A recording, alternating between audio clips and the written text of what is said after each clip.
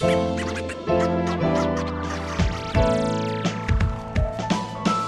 to the Voice Coach Podcast, here for all your speaking voice training and guidance. My name is Nick Redman, and I am offering you all sorts of nuggets of wisdom on how to keep your voice in good working order and a true representation of who you are. So if you're a podcaster, presenter, actor, speaker, or voiceover artist, or a general voice geek, you're in good hands. Shall we get started? Okay. Gosh, that was a big okay. I must really mean business with this episode. Welcome back. So today we're talking more about breath. Shock horror. This episode is really more about the idea of connecting that breath support that we thought about in episode 15 with your actual speaking. So something that you can really apply to your voicing moving forward. And last time we sort of had a bit of an insight into the complicated nature of this term support when it comes to voice training and how it's kind of bandied around all the time. So if you are new to this podcast, I'd recommend just nipping back and catching up with that one.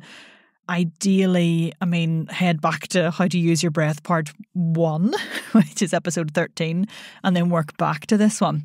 Because we know that support isn't just something you can turn on and implement when someone tells you to, and then your voice will just be fixed and perfect. It has to be explored and understood and built up to. You really have to start with an idea of awareness of the breath and breath release, essentially. So in this episode, I'd like to give you something tangible, really, to feel when you're exploring what this voice support and breath support might literally feel like in your actual body. We're going to get hands-on, have a wee feel, and notice what the body's doing when the right muscles are doing what they should be to support the breath. So you're going to be getting a wee bit hands-on. So if your hands are cold, you might want to give them a little rub, although you're probably wearing clothes and not touching bare skin. But listen, that's your own business if you're naked in the booth. Okay, that's gone off on a tangent. Let's get straight into exploring it. I'm going to link to some great books on breath in the show notes as usual. So if you'd like more exercises and info, do take a look down there if this work intrigues you, or give me a call. As with all the exercises I offer up, I encourage you to explore this work with ease and a curious energy, not like a doing and an effortful energy. Keep it playful and intriguing. Support isn't an effortful thing when it's done right. We do it all the time when we don't even know about it. That's how our bodies are designed. But in fact, when you're working on support, too much effort and pushing creates tensions that aren't useful. So things need to stay free. So always have that ease front and centre in your mindset when you're working on your practice. So this is your excuse to lie down if you want to. If you don't, also fine. But if you want to lie on the floor, you absolutely have my bloody permission.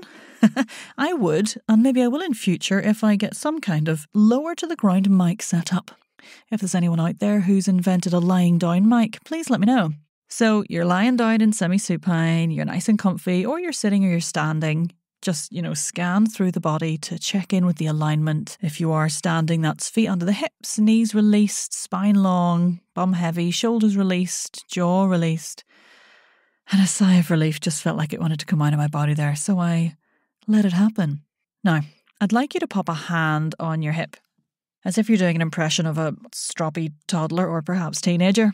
Find that big hip bone and give it a bit of a squidge so you can feel the top of the hip bone kind of curving up and over. And the front of the hip bone under your fingers and the back of your hip bone, potentially you can feel that with your thumb. Find that bone and place your hand on there with your fingers sort of pointing diagonally down towards your bits and bobs. Yes, I am a child. And your thumb directing sort of towards the back of the body, like I said, over the top of the hip bone and potentially down at the back of the body, depending on how long your thumbs are. Have a wee squidge and a fumble so that you can sort of feel the softer bit of the side of the belly, just inside the hip bone, really. So we've got hip bone, then we get squishiness inside that, as if you were just going to kind of walk with your fingers in towards your belly button if you continued in there. Now, I'd like you to do a little giggle here. Is it a bit weird giggling to yourself whilst listening to a podcast? Sure, especially if you're out and about. I know a lot of people listen to podcasts when they're walking and stuff, so sorry about that in advance. But if you just have a little giggle Maybe the weirdness of the situation is what makes you giggle. Maybe you need a wee joke. I'll give you a wee joke. Here's one. 2 cows in a field. Which one's going on holiday? The one with the wee calf. Okay, that's very much a joke based on Northern Irish accents. But the idea is that wee calf, in a Northern Irish accent, wee calf, sounds like week off. And as they always say, having to explain jokes means they're good jokes. Am I right? Okay, maybe you're just giggling because you're like, can she just move on? Anywho, just notice what happens in that squishy area underneath your fingertips when you're giggling. And if you've gone past a giggle, if my joke has made you just guffaw uncontrollably, that is also fine. Whatever it is, just notice what you can feel under your fingers. You should feel sort of a response in the muscles under your fingers, a wee bit like a little pulsing maybe, or gentle engagement of the area under there. This is your body offering up the right muscles to support the sound that you're making when you have that impulse to communicate. So in this case, it's your weird solo maniacal laughter at this very, very small stand-up show between you and I.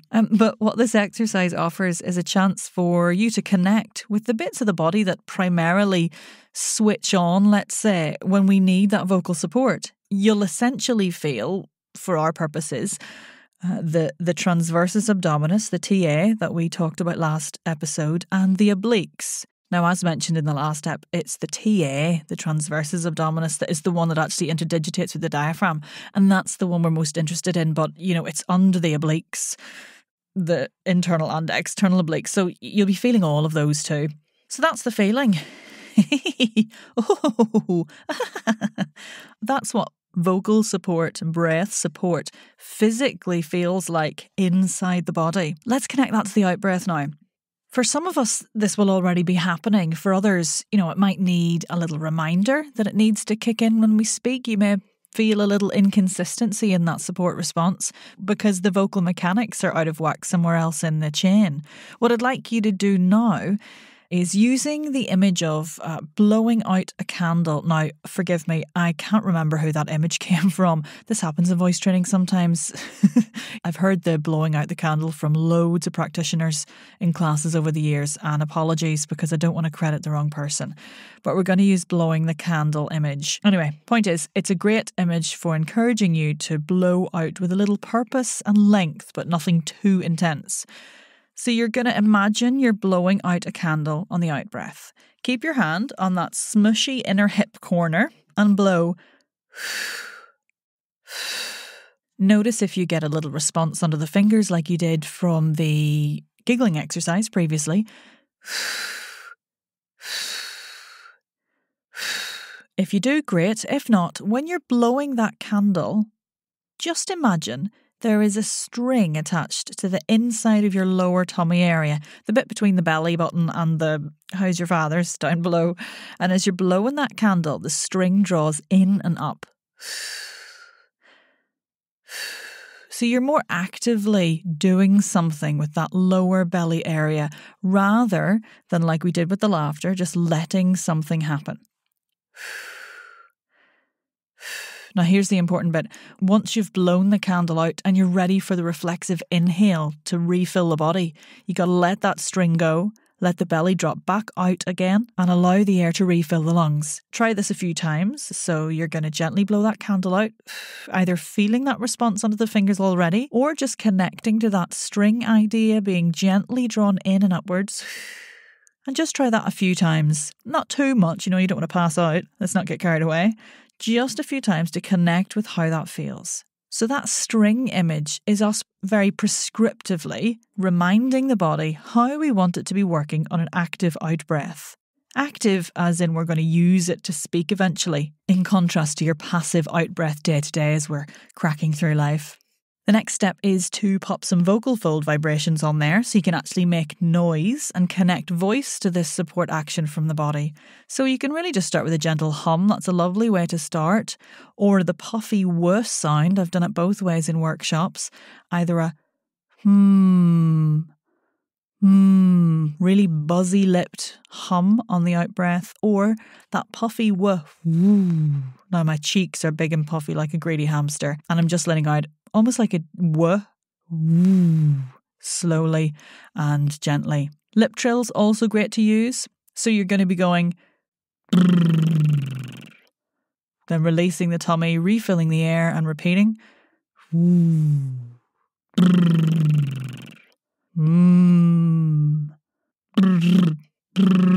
Sorry, that one was awful. Need some lip balm. See, none of us are perfect. Everyone's lip trills go wrong every now and again. Oh, look, laughter. Feel that support. Anyway, you could even have a wee glide up and down the range. That's really nice. But the idea is just to keep it really easy, really free. And when you're finished and the sound is over, release that string, release the belly, and let the air come in, connected to that released lower belly area.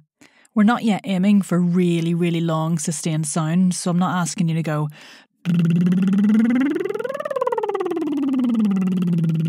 for like days. We're not at that stage. We're still just using that really released, easy, let go air. And as long as you're releasing on the inhale, you'll be allowing that flexibility in the muscular system that's required in order to keep voicing supported, low effort, and responsive to those thoughts that we have to communicate to our audience. So there we go, a little taster of how you can feel your support system working with your actual hands, and how to integrate it into your practice in terms of some breath exercises and getting the voice involved.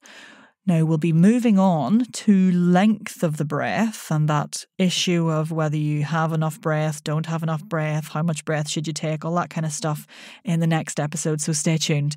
Oh, and do check out the show notes for any further reading if you're a geeky McGeekerson out there. That's it for now, though, and with a puff of an out-breath and a little giggle and a feel of my squishy hip area, I shall leave you. Thanks for giggling with me today, you big agent. You're not an agent, you're lovely. Thanks for listening to the Voice Coach podcast. For even more support with your speaking voice, head on over to our free community, the Voice and Accent Hub on Facebook. See you in there.